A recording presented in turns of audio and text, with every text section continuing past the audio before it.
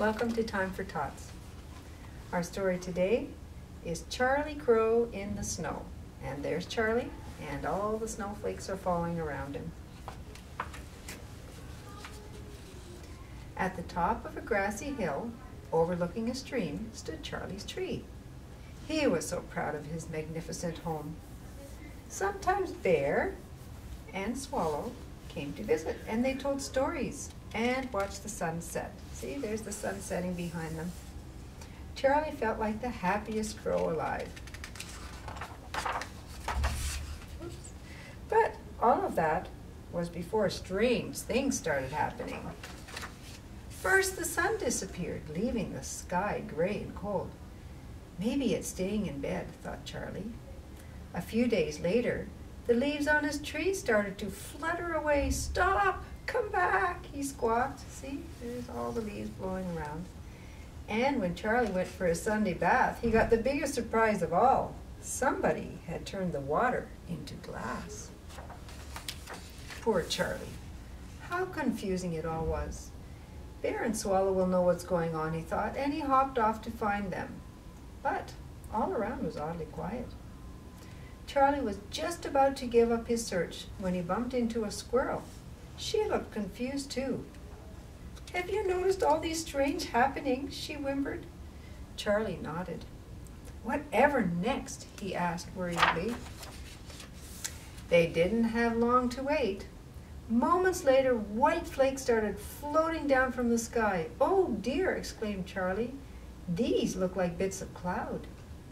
"But the clouds belong in the sky," cried Squirrel. "Next it'll be the stars, and maybe even the moon will fall down," she shrieked.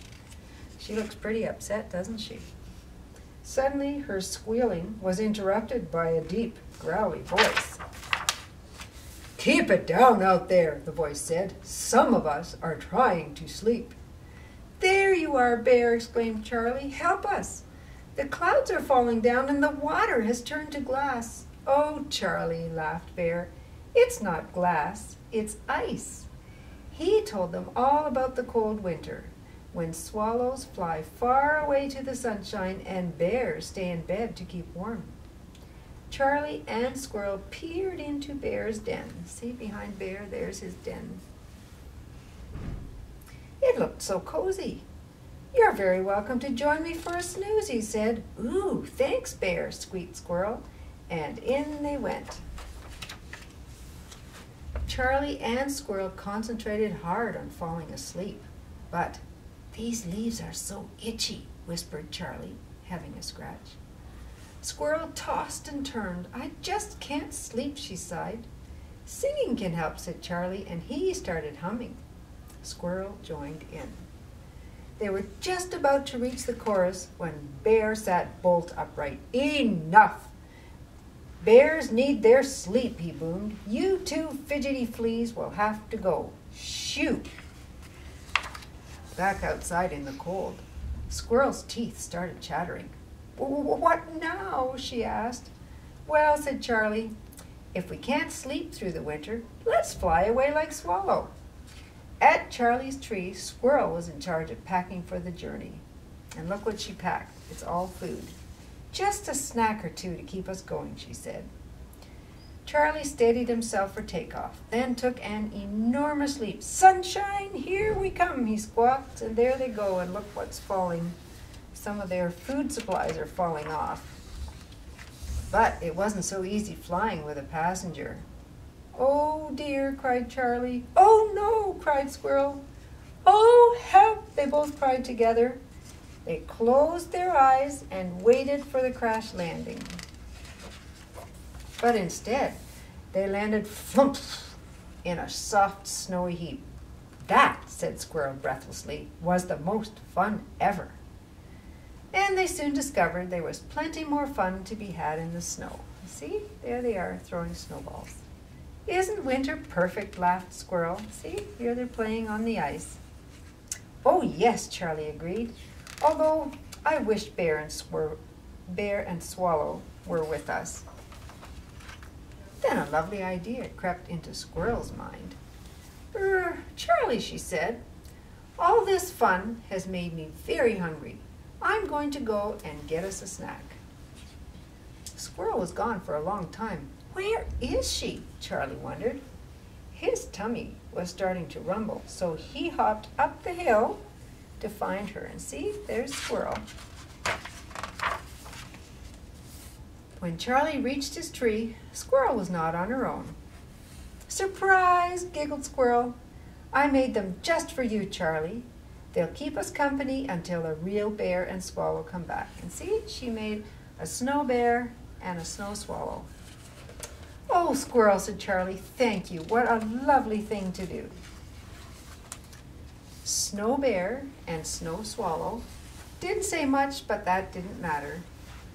As Charlie and Squirrel watched the snow glowing pinkly under the setting sun, Charlie once again felt like the happiest crow alive. And that's the end of our story. And I thought we might like to make a crow. And this is what my crow looks like.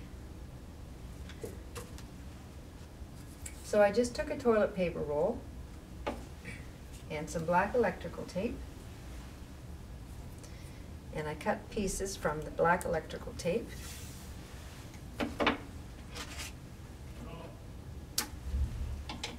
And then I wrapped them around. So I put an end in here, just made sure it was touching the one from before, and tucked that under here. And then I took some yellow craft foam, and I cut out two legs, some yellow legs and a yellow beak, and then I stuck them on my crow. And then I had googly eyes, so I glued them on. But if you don't have googly eyes at your house, you could just take a little circle from like when you punch paper, and you could glue on the white circle and then put a black dot in the middle for the eye. And then I had some feathers. So I just took the feathers and I put them on the back of my crow. And then I just took some more black electrical tape and I taped them on. So now he's got two wing feathers. And then I also taped one in the top here so he'd have some feathers at the top of his head. And I just taped it inside there as well. And then we have a crow and we can play with it. Thank you.